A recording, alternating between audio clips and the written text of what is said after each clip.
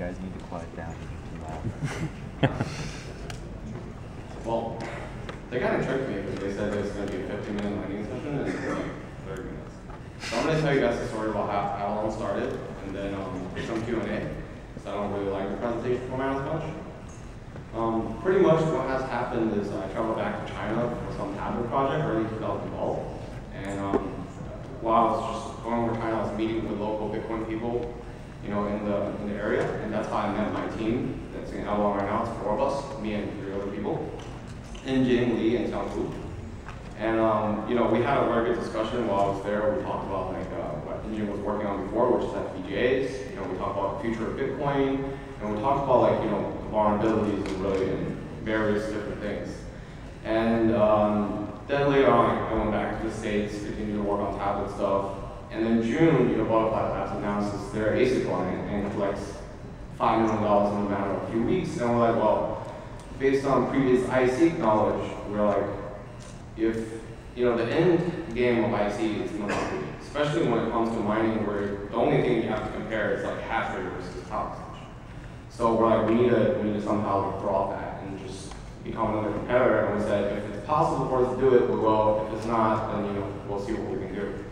So Enjing and he started making contacts in Asia. I started making contacts in Asia, and then we tried to come up with a plan of okay, how much money do we need, what are the people we need, what are the skill sets, what are the tools, what are the materials. And then when we're finally ready in September, like okay, if we can get crowdfunded 300K to do a takeout on this chip, we will. If we will not, then we can move on to better things. And the community has been very good to us. And I think in about a few weeks, 2 weeks after that, we've gotten all the money we need to do a takeout. So we're just chugging along. And eventually around November, we started doing simulations for various other chipsets, like 90 for the BASIC, and then like 65 on the Butterfly Labs. And then we found out that they're either lying to us competitors or they didn't really know what they're doing. So we stopped worrying about them after November, December, and we kind of just continued working on it, and then I think the biggest moment, and I remember it was yesterday, was that in early January, probably right after New Year's of this year, I held a tray, about maybe 2 of these water bottles that contained 25% of the network after equivalency in chips. And I was like, wow, I have severely underestimated the power of ASICs. And what's really interesting, we're glad that our chips work fine without too much problems. But on the cab ride back to the hotel, all of us were like, wow, any legitimate IC company, not amateurs like us, can come and take over Bitcoin completely. And that was our biggest worry at the time, and it still is. So, and then we had to decide, okay, so since nobody else is shipping, so we have to make more units. And that's really, why we're running kind of some issue now, because we had 4 months to prepare for a batch of 300, and then we had like a month and a half to scale to a few thousand units, and we were a bit optimistic about that, and that's why we're a little late. But we're working, the best we can every day, and then eventually that has to eat up too much time into our R&D process to the next generation chips, which is what our original plan was. So we are, kind of trying to cut down a little bit, and then now, as recently some of you know, we have started to release all the reference design, communications, bill of materials, FPGA bitstream, related to the Avalon initial design, so people can free to do whatever they want, and it's in the public domain. And we're just going to sell chips. We're going to adopt the model that AMD uses with the GPUs. So we're going to release reference design for one generation chip, and then dedicate all our resources to the next generation. Like if we have to sell chips to reach the funds for the next generation, we will. If we have to sell units, then we will. But those are just means to get to our goal, which was what it was originally.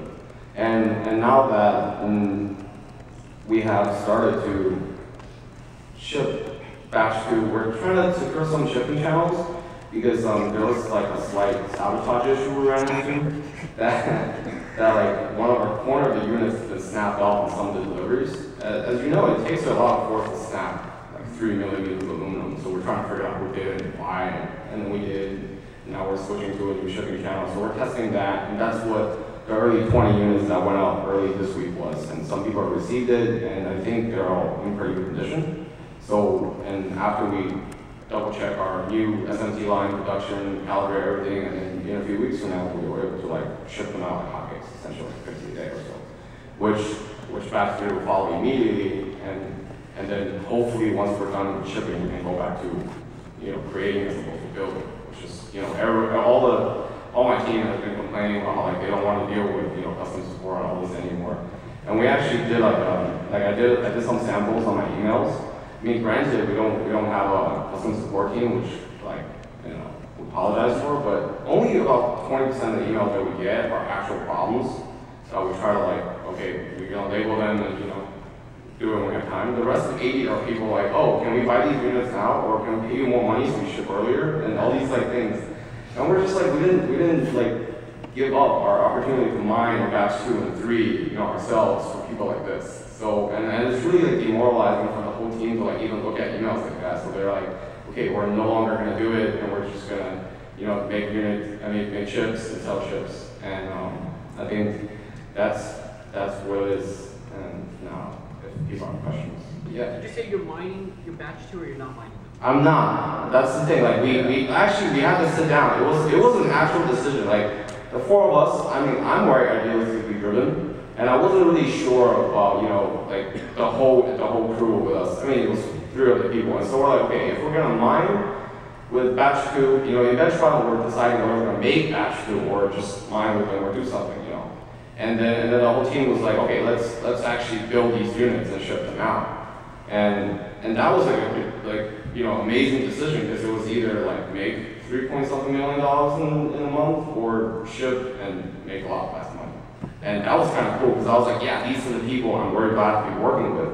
And that's why I just want to continue this thing and keep going and release all this stuff to other people. And what's really cool is that the forums now, they're instead of just bickering of where's my units, why hasn't one of my chips, where's all this stuff, and now you can see there's people buying chips in groups, there are people doing open source stuff, and that's what I really, we really wanted to see in the beginning. I think that's super cool, and I hope that continues as we release more things. And if anybody has related questions towards the reference design or whatever, please open an issue on GitHub so we get to it and so on and so forth.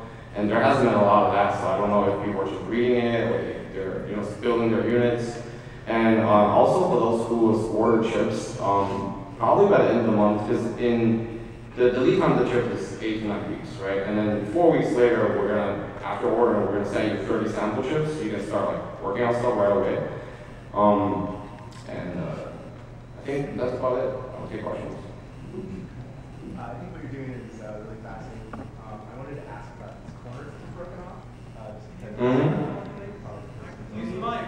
All right. So I just think what you're doing is really fascinating. I think it's really cool. But rather than ask a technical question or one of the million other things that I'm interested in, I could probably read online. I'm interested in these broken corners. And was it just one unit or many units with broken corners? As far as I'm concerned, there was 6, maybe 7 units that had this problem. And I think it was really interesting that they have to be dropped from 3-story heights. So we're slightly confused as to how and why it's still at this point, but we're replacing them as they come. So it's you said sabotage as if there was some kind of deliberate attack on these things. I was wondering if there's any other clues. Well, I mean, we kind of took care of it, sort of. The somebody goes deliberately after you. No, I mean, yeah, that's what it implies. Because it's not normal shipping damage, right? That's our initial reaction. We're like, okay, if you drop one of our Avalon boxes, from where you're holding or whatever, that's not going to happen. And even if you drop from a storage, that's still not going to happen. It's only when you drop from a really high distance. And we're either thinking about this might be a thing from the plane coming off. That's the only height that you can think of if they were lazy and they just threw it off the plane. Okay, maybe just unloading them. I don't mean that when the plane's flying, they chucked it out. But